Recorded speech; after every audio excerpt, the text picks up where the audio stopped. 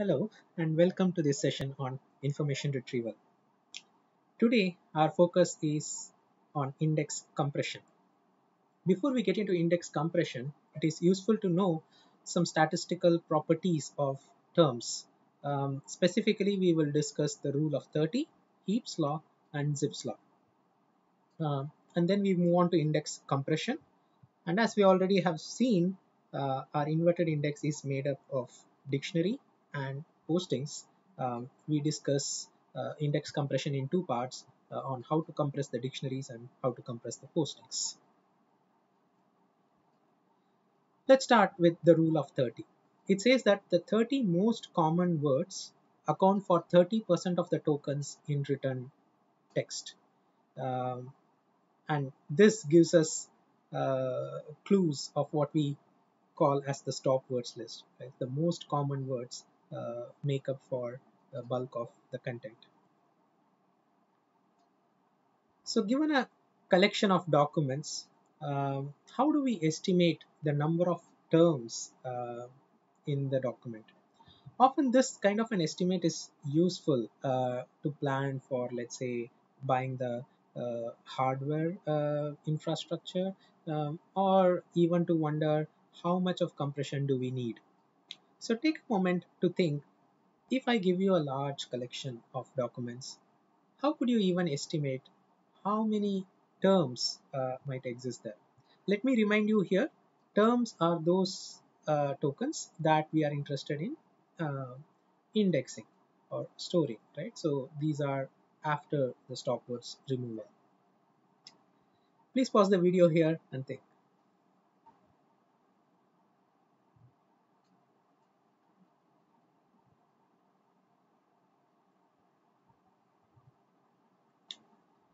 Okay, here is one bad approach.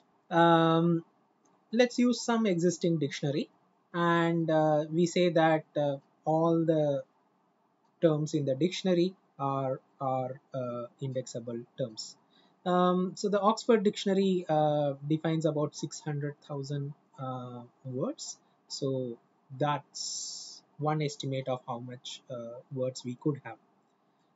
But this is not a good estimate because often in the real world, the documents contain entities like people, places, products, which exist in the query and the documents. So obviously they become terms, but they may not exist in the English dictionary. So what do we do? So in this context, we have an empirical finding known as Heap's law, um, which says m is directly proportional to t raised to the power b, where m is the size of the vocabulary, t is the number of tokens in the collection. So if I know how many tokens do I have in the collection, then I can approximate the size of the vocabulary m to k times t raised to the power of b, where k and b are some empirical constants. When we applied this on the RCV1 dataset, so this is a popular dataset from Reuters. I believe they are on the news articles. We were able to fit Heap's law to it as follows. So with k equivalent to 10 raised to the power 1.64, which is approximately 44, and b as 0.49. For the first 1 million and odd tokens, this law predicts 38,323 terms, and actually in reality we had about 38,365 terms, which is fairly close. But remember, these are all empirical in nature, so if the collections are sufficiently large enough, then they are very likely to adhere to these laws. So the takeaways for us from Heap's law is twofold. One, dictionary size grows with the collection size, which looks obvious, and size of the dictionary can get really, really large. So just the dictionary size alone uh, can still be large, and this calls for the need to consider compression techniques to be applied on dictionaries. Okay, here is a short paragraph given to you. The question is, what are the top three frequent terms in the text given below? And give me also the frequency of those terms. So if you're watching this video offline, please pause the video here and uh, and figure out which are the top three frequent terms and also compute their frequency.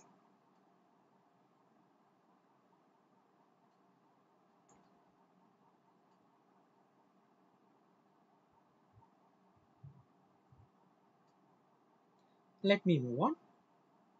So here are the most frequent terms, and it turns out that the repeating tokens, the highly repeating tokens are you, the, in, and your.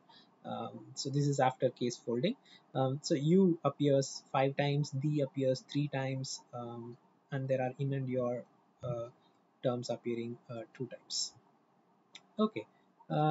So in this, so we do see that the the frequency has something to do with the rank, and this is what is hinted by the Zipf's law. So Zipf's law states that the ith most frequent term has a frequency proportional to 1 over I, or in other words, the frequency and the rank are inversely proportional to each other. Okay, so look at this example where we worked out the frequencies. So in this short document, of course, these laws apply on large collection of documents. You should keep that in mind, and this is just for illustration. So if I have a collection like this, and if I count the number of times a word appears and order them by frequency, so I have you at the first rank with 6 occurrences, the with at the second position with 3 occurrences, and so on. And we can see that the rank is indeed inversely proportional to frequency. As the rank grows, the frequency drops. Again, on the Reuters RCV1 dataset, we do see that the Zipf's law applies pretty nicely. So with that introduction, let's start discussing how do we actually compress the dictionaries, and how do we compress the postings as well after this part. Okay, so here is a dictionary. So let's assume I have several terms. I have several terms here, and I also have the document frequency with me. And then the postings list follows, which for us is not the focus for this section at least. So one way to store the dictionary is to store it as a sorted array, where each term has a fixed length of, let's say, 20 bytes. So I have just arbitrarily assigned 20 bytes over here. In reality, this could be slightly larger than the largest expected term. Okay, and then we have the document frequency. So let's assume these are integers occupying about 4 bytes, and we also need a pointer to point to the first element of the sorted postings list. So that's another 4.4 bytes, let's say. So for each term, so we have 20 plus 4 bytes. We could store the dictionary like this, but then this occupies too much of unnecessary space. So let's say in this case, A doesn't need 20 bytes, but we still use 20 bytes to store such a short term. Well, can we do better? How can we store the dictionary in such a way that we save some space?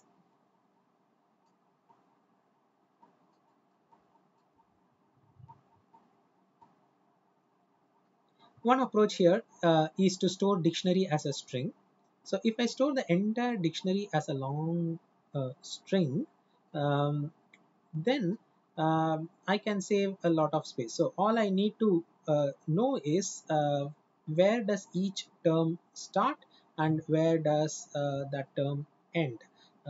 So this information can be stored separately in a table.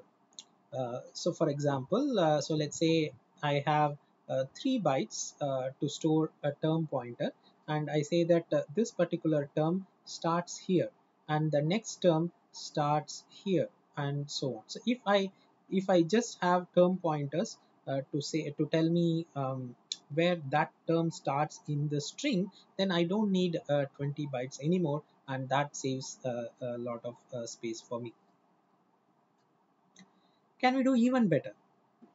Once again, pause and see if you can come up with a way to save even more space. It turns out that there is an even better way of doing this if we consider blocked storage option. So in the block storage option, all we do is for a block of, let's say, 4 items, in this case the block size is 4, we try to avoid k-1 pointers.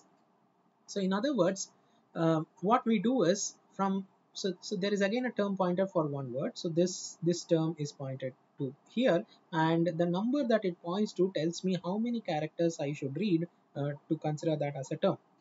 So the first term is 7 characters long, so I read till style, and from there the next word starts. So if I'm interested in the third word, I simply go to I follow the pointer, and then skip 7 characters and then read the next character, which is 9, and then skip 9 and then read 8 and then read those 8 characters here. So CZ, GL, or whatever. So this is the third term that I should read. So this is one idea to store. So in this way, what I have done is I have avoided k-1 term pointers, and that's a lot of space saved. Can we do even better?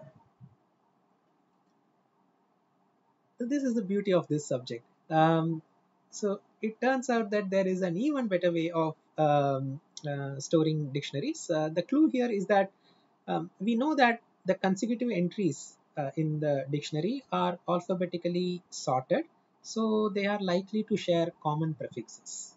With this clue, can you think about a better way to store the dictionary? Once again, pause here and think.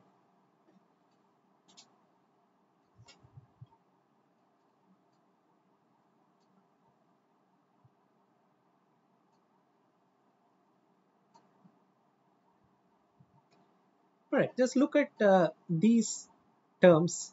All of them start with SY, SY, SY, SY. So now that I know these are alphabetically sorted and they are likely to have common prefixes, how can I do this better? So we use a technique called friend coding, where this is what we try to do. So let's say we have one block in a block compression. Let's say k equals 4 in this case. So I have 4 terms. So let's say the terms are automata, automate, automatic, and automation.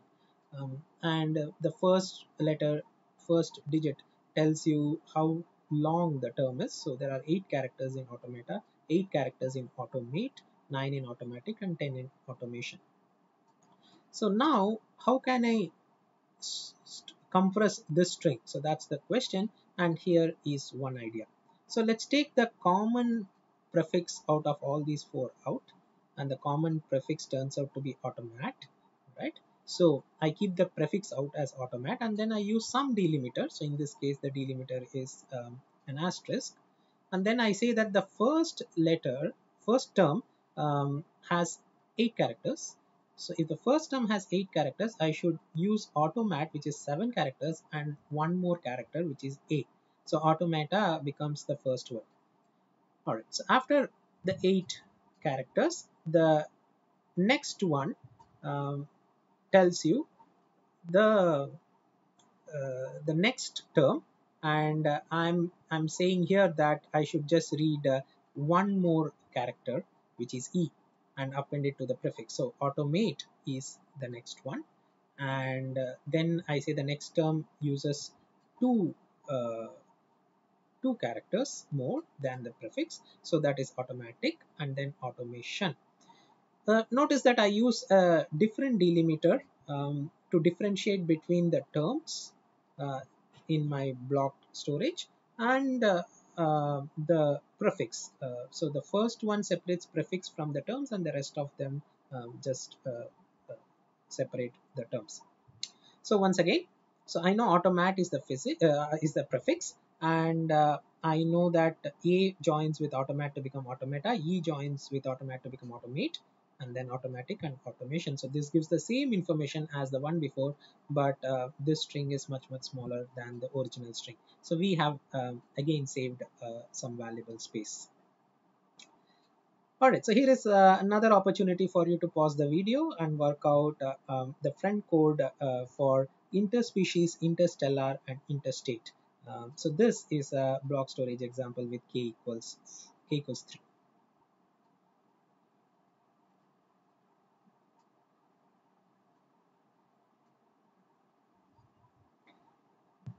Let's look at the answer. Okay, so we have okay, so let me tease you with two answer choices. What do you think is correct? In the first option, so I have inter as the prefix and species, stellar, and state. So of course, the first word has 12 letters. Inter is 5, and then I have 7 letters here. So that's 12 for interspecies, 7 for 7 more for to add stellar with inter. So that's interstellar, and then 5 more to add with state, so that's interstate. So these are the words. So that's one way to do the friend coding, or another way is interspecies, stellar, and state. What did you arrive at? So this is the usual common mistake that happens when I give this as a teaser question. Usually students come up with the first option, whereas the second one is the right one, where we do compress more and gain some more space. So we are interested not in finding meaningful prefixes, but in finding the longest prefix which is common to all the terms, so that the overall length of the string is reduced.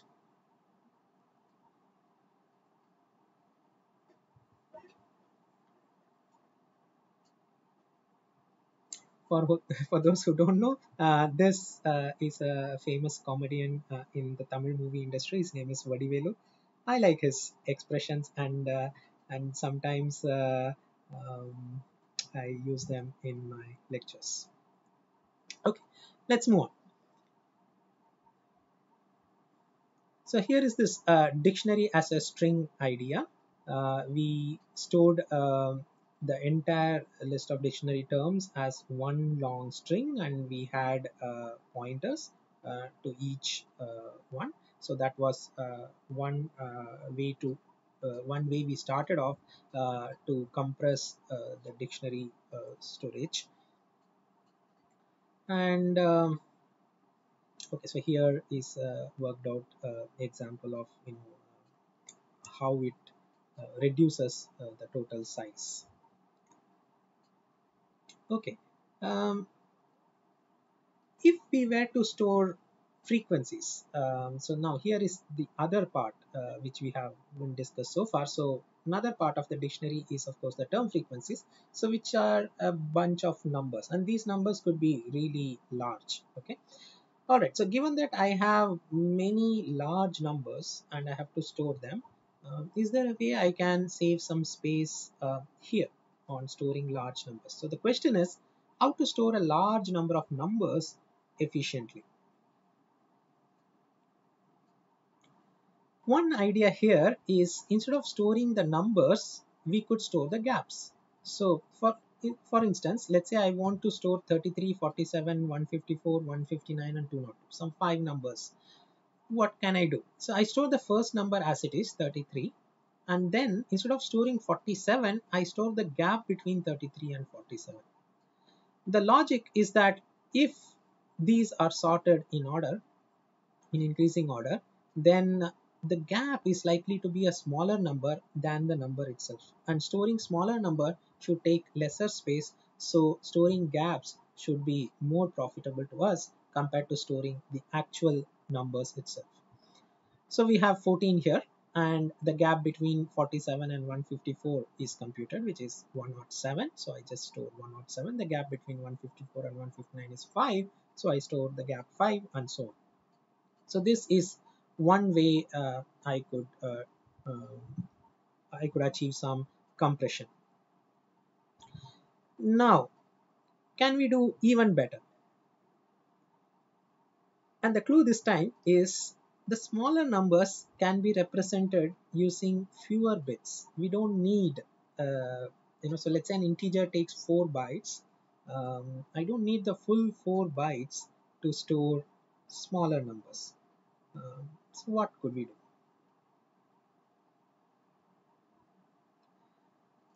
So here is one idea which we call as variable byte encoding. So let's say we want to store 824, 829, 215406 and some large numbers like that. So first we could figure out the gaps. So we keep the first number as it is. So let's take down 824 as it is. And the gap between 824 and 829 turns out to be 5. And this gap turns out to be a little larger, 214577 and so on. So the idea now is somehow to use a variable number of bytes to store these numbers. So for smaller numbers, I want to use lesser number of bytes, and for larger numbers, I want to store a larger number of bytes. So to store each number, I no more use the fixed 4 bytes, but I use variable bytes. So in this case, I store 824 as 6 and 56 using um, uh, as two different small numbers, and I take down 5 as it is, and I represent 214577 as three numbers, 13, 12 and 49. But what are these numbers and how have they come? Let me give you a minute to read the slide and understand this for yourself.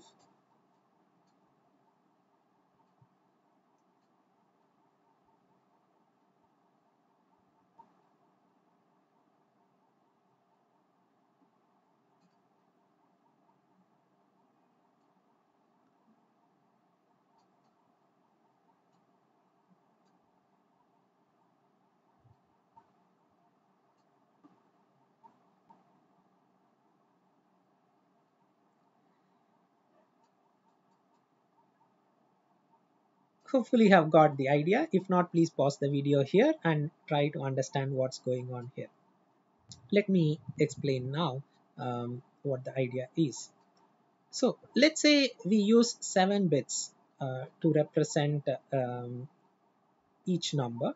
Then we have 824 as 2 raised to the power 7 times 6 plus 56. So I just factorize 824 as 56 plus 2 raised to the power 7 times 6. So I simply store uh, uh, 56 and 6 to represent this number. So why am I interested in 7 digits? The idea is that I use 7 bits to represent the number. So for example, 6 is simply 110, and let's say we append 4 more zeros to it. So a 7-bit representation of 6 would be 0000110. Okay, so there is one more bit, I'll come to that in a second. And similarly, I can have 56 as 0111000. Okay, so I need one more bit to say when 84 has ended. Assuming this entire long byte stream represents all these numbers, then I should say that 84 is over, and from here 829 is starting. So the way to tell that is to use a bit called the continuation bit. And we use a continuation bit of 1 to the last byte, so which marks the end of that number. So 824 is 6 and 56, and 56 is the last number in that representation. So we put a continuation bit of 1 here, and all the other ones before would have a 0 as the continuation bit value. So we have 4 zeros, 0, 1, 1, 0, 1, 0, 111 to represent 824. Now I want to store the gap 5. 5 is simply 0 and 5, so I can just use 5, so I don't need another byte here. One byte is enough to store 5, and in that one byte, so 101 is of course 5, and this is the last byte, so the continuation bit is 1, right? So I use 7 bits for the number, one continuation bit to say that the byte is over. So now I can move to the next number, 214577. Now what is 214577? Again, I try to split it into bytes, and it turns out that for this number I need 3 bytes if I were to use 77 bits to represent each factor.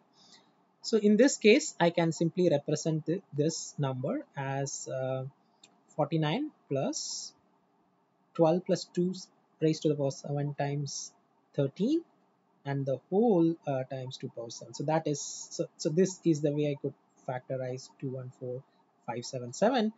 And I simply take these numbers, which is 49, 12 and 13, and represent them in my byte stream.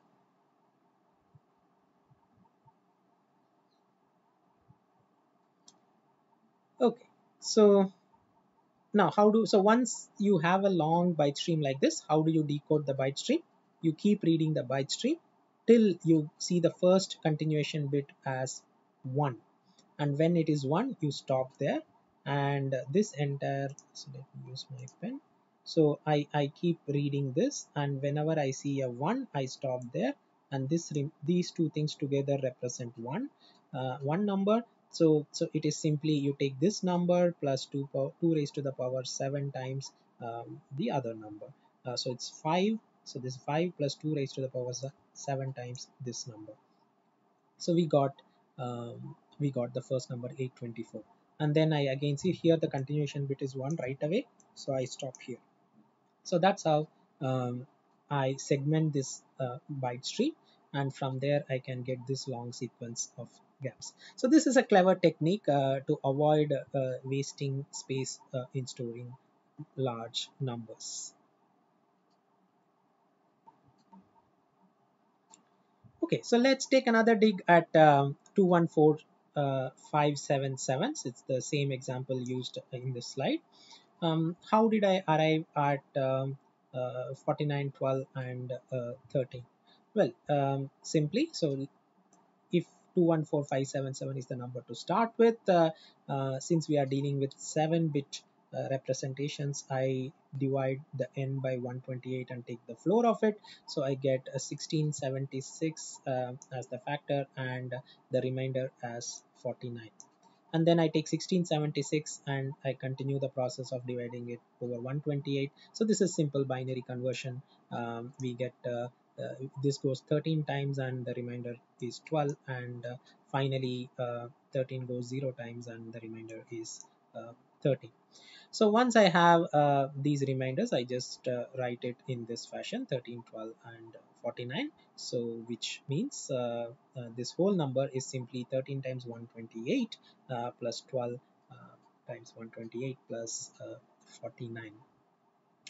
So thus we have 214577 represented as three numbers: 49, 12 and 13 as three different 7-bit binary strings, where we add one more bit as the continuation bit, and the continuation bit is 1 for the last byte.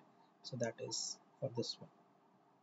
So that allows us to encode and decode these numbers. So you see that for larger numbers we end up taking more bytes, and for smaller numbers we use lesser bytes to store. So that's the whole idea. So here is an exercise for you. Please try it yourself. What would be the variable byte code for the postings list if the postings list had 100, 200, 400 and 800, and let's say I want to store these numbers using our variable byte encoded format. So the answer goes something like this. So I have 100, 200, 400, and 800, which I want to store. The gaps are 100, 100, 200, and 400. And now we decompose the gaps. We come up um, with 7-bit representation. So we keep dividing by 128 and keep seeing the reminders. And for 100, we can just use 1 byte, and the remainder is 100. For 200, I need 2 bytes, 72 and 1. For 400, again, I need 2 bytes with 16 and 3. So these are the representations. So 100 and 100 goes in just 1 byte each. And then we have 2 bytes to represent 400 and 800 respectively. And since 100 is in a single byte, the first bit is 1, the continuation bit is 1. And in the other two cases, the second continuation bit is 1. That's something to note. Otherwise, we have the 7-digit representation of our numbers, 7-bit binary representation of our numbers. So the variable byte encoded value for this would look something like this.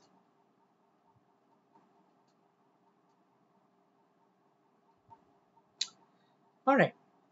With that, then let's stop here. I hope you understood the key concepts. So today we started with some laws. There are some empirical findings on term frequencies, the Heap's law, the Zipf's law, and the rule of 30. And then we moved on to discuss how we could compress the dictionary. And dictionary has two parts: the postings uh, and the dictionary and the postings basically. And dictionary has two parts: the frequency and the terms. And we took the terms, and we initially took the simple case of storing them in a fixed length array. Then we saw that storing dictionary as a string saves more space. And then we said we can even reduce the number of pointers by having a block to have a single pointer, and just encoding the length of each term along with the string. So that was the blocked dictionary storage idea. And from there, we went on to do, uh, we asked, can we do even better? We did friend coding, where we extracted the prefix out and then used that to save even more space. Then we focused on the numbers, as in the frequencies. So how do we store large numbers effectively? So it turns out that storing gaps is a good idea.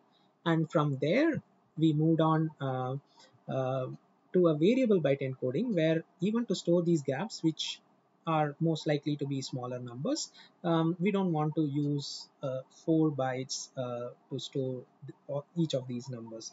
So the question was, can I decompose these numbers into smaller numbers and have variable number of bytes to represent them? And that was the idea behind variable byte encoding rather. And that saves a lot of space. With that, then, thank you for listening, and look forward to see you again for the next lecture. Bye.